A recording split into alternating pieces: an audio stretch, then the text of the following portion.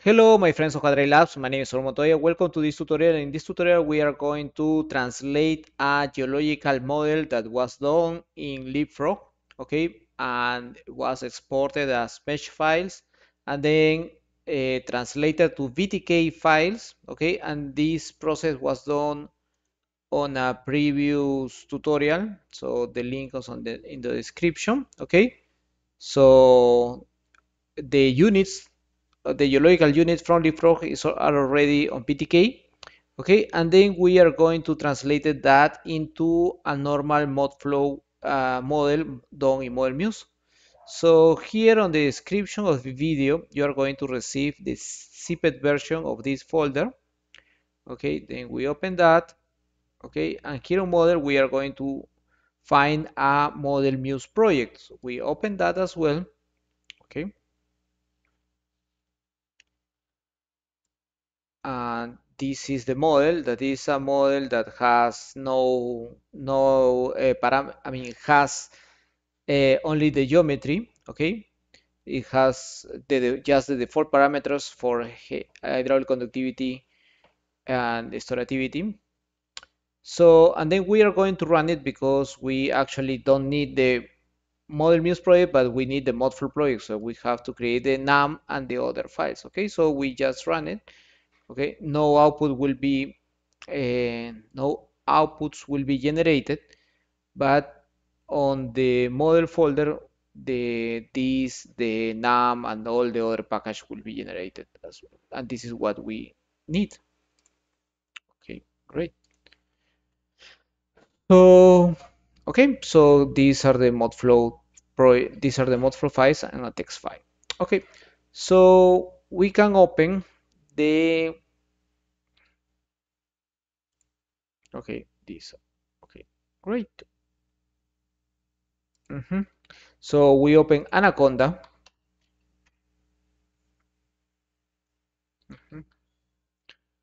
We go to Documents.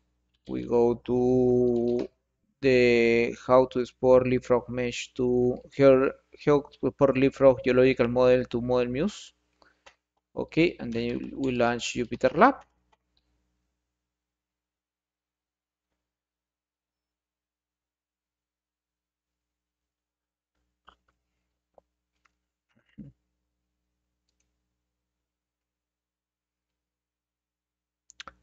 And then we open on scripts. There is a script here that I'm going to talk about this.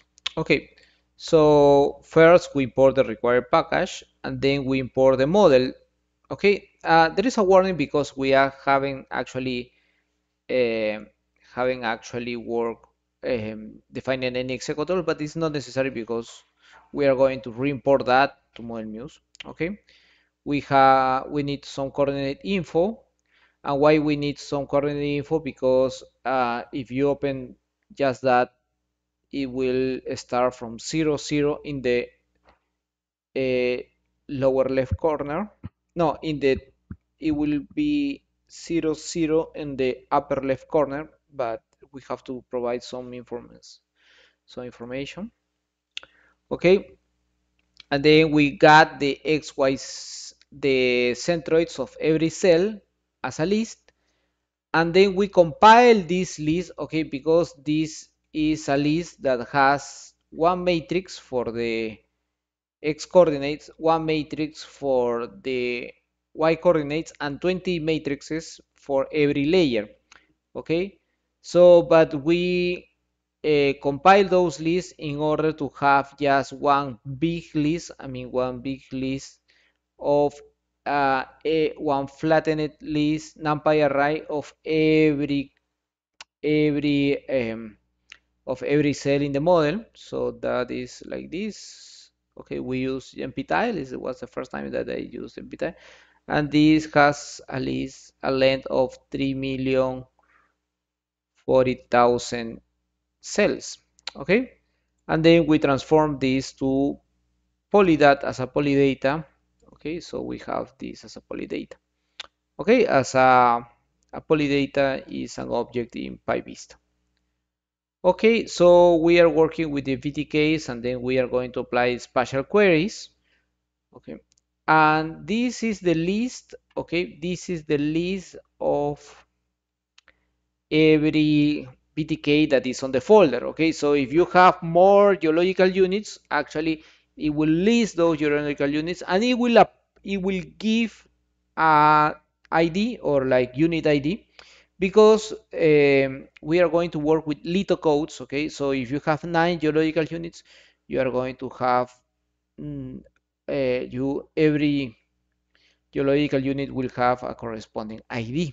Okay, and when you have to apply a hydraulic parameter, it has to be with the ID.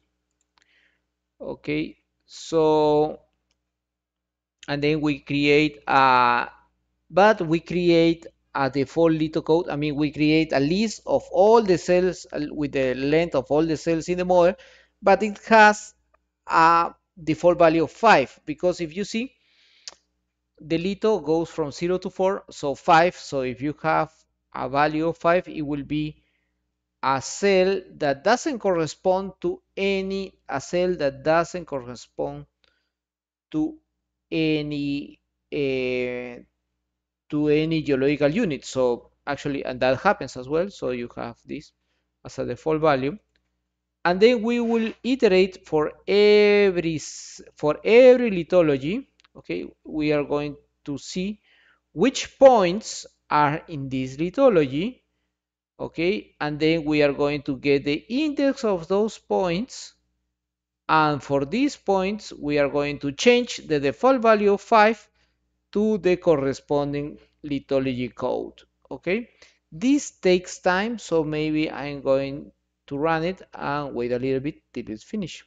Okay, it has finished, and maybe it took maybe around 2 minutes. Okay, so we have now, our list is not from values of 5, okay, but it will have the for every cell it will have its corresponding list. Okay, and then we reshape that to the number of layers and number of columns and number of rows, because these are flattened list, so I mean it's a list in one dimension, so we reshape that. Okay, and then we show the, for example, we show the distribution for layer 6. Okay, so this is the distribution in litho codes. Okay, so, and then we apply that. We can define for any,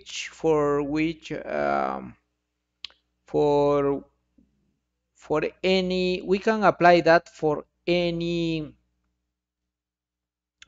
we are going to apply that for any package. Okay, so for example, in MODFLOW 2005, you have horizontal conductivity, vertical conductivity, storativity. Okay, you can apply for any of these. Okay, in this case, we are only working with horizontal conductivity. Okay, and then we create a value that where we assign for every litho code, which is their horizontal conductivity. These are values, and then for the default value, we have also to give, for the default litho, we have litho code, we have to give a value. Okay, and then we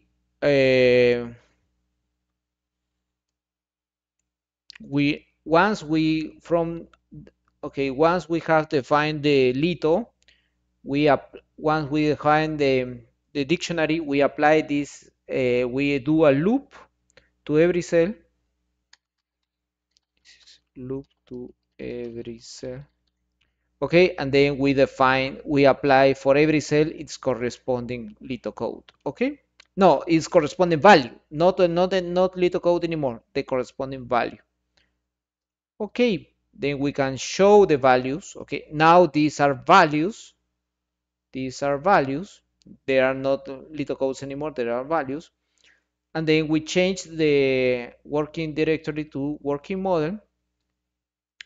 And then we apply, okay, so we apply our HK array. We apply it to the HK of the package LPF. Right? And then plot the we can plot the values from the package. And here we can plot the values from the package, because these are not values from the an array. These are values from the package. Just to check, this is a double check, and then we write the input. Okay. Since we have changed from the working directory here in working models, you will have, well, and it's still working because it's heavy. This model has 3 million cells. Okay, don't, I mean, with 3 million cells, don't even try to do a automatic parameterization because it will be a pain in the ass. Okay, so yeah, I will do a tutorial on modeling mesh with FlowPy because FlowPy has great tools to mesh. Okay, so that is the model.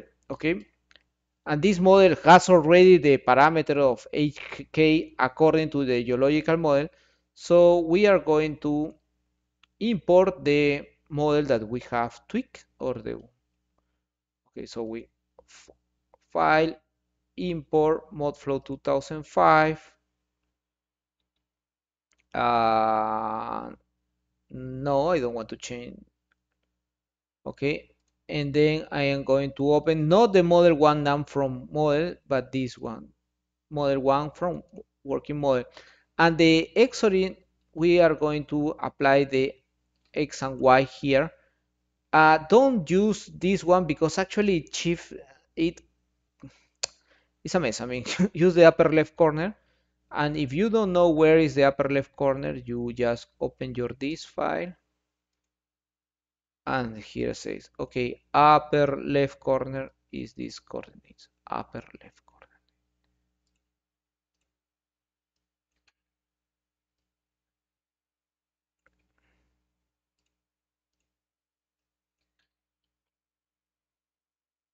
Okay, and then we do okay, and we wait. And why we wait? Because it actually takes some time. Okay, it actually takes some time. It's not okay. So let me show you.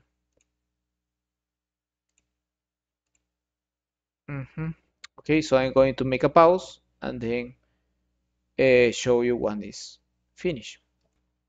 Okay, the process has finished. Maybe it has took 3 minutes. Okay, so we have the model. The model is the geometry is the same, but here we can show you the hydraulic parameters.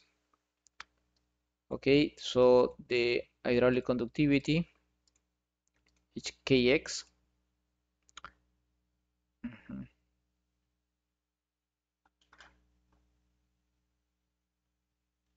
Yeah, I mean, this is a pretty heavy model, and that is why it's taking every step is taking so long. Okay, and it has 20 layers and 3 million cells. Okay, well, I realized that after. Okay, so and I wasn't going to make a lighter model in order to improve the the speed.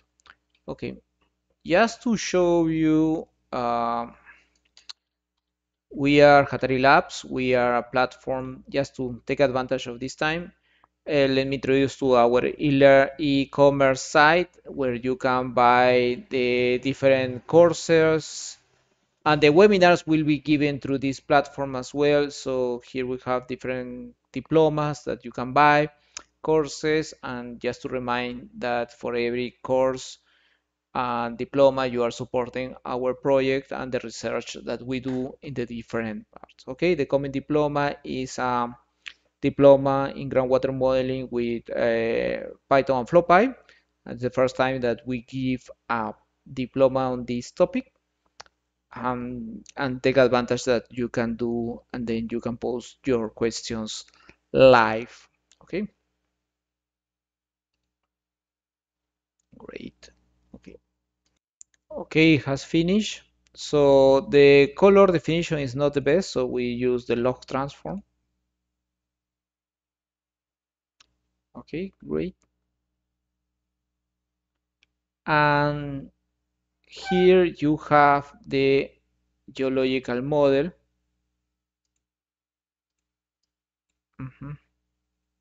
And then you can show it here in cross section as well.